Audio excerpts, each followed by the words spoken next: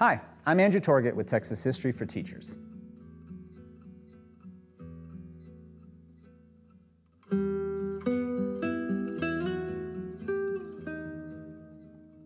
When the Civil War came to an end in 1865, after 4 bloody years that destroyed farms, burned cities, and killed more than 750,000 people, it was finally time to rebuild or reconstruct the country.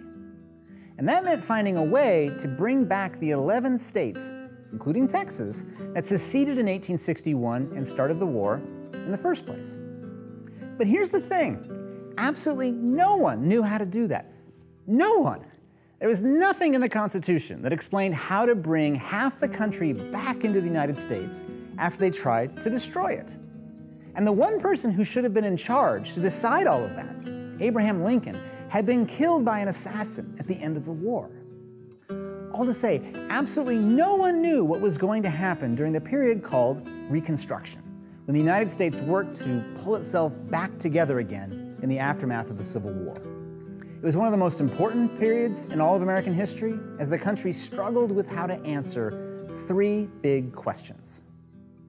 And the first big question was, what should happen to the defeated ex-Confederates? These were the guys who had started the Civil War, and they had committed textbook treason. The Constitution has a really simple definition of treason: waging war against the United States. And that's exactly what the Confederates did for 4 long years. So now, with the Civil War over, the question was, what should happen to these guys? The usual punishment for treason is execution. So, do you hang them all? You probably can't do that. But do you punish them in some way? Do these guys somehow get their U.S. citizenship back, or should they lose those rights forever? There were no clear answers for any of that. The second big question was similar. How on earth do you bring states like Texas back into the Union after they had renounced the United States and waged war against it?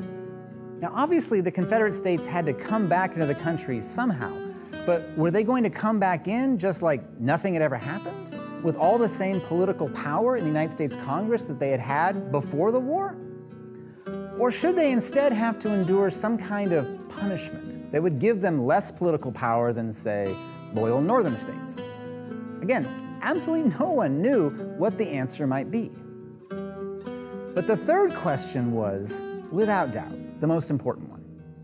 What was to become of the 4 million men, women, and children who had been enslaved before 1865 and now suddenly were not anymore? In Texas, there were more than 230,000 people who had been freed. And the 13th Amendment said they were no longer slaves, but the amendment did not say what should happen to them now. Were they going to become U.S. citizens or something else with fewer rights? Some people had talked about sending these freed African Americans out of the United States. So were they even going to be allowed to stay?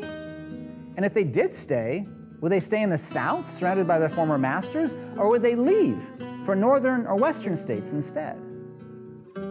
In Texas, vicious fights broke out over how to answer these questions.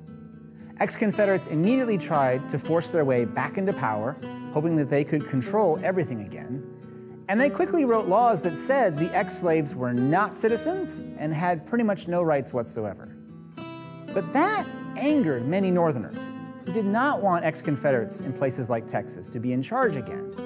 And so the United States Congress then sent the United States Army into Texas, where they put the state under military rule. They also took away the right to vote from most ex-Confederates and gave it instead to newly freed African American men. That meant that the former slaves were now suddenly in power, and their former masters were not, which led to ex-Confederates fighting back by creating the Ku Klux Klan. Horrific violence, as you can imagine, then erupted across the state, pitting ex-Confederates and the KKK against newly freed African Americans and their allies in the state government. And on and on and on it went. All to say, everything, I mean everything, was on the line during those fateful years of Reconstruction, which is what made the battle so brutal. And what happened during those years shaped Texas and the nation in ways that we still feel and live with today. And so the question remains, how did Texas answer those three big questions?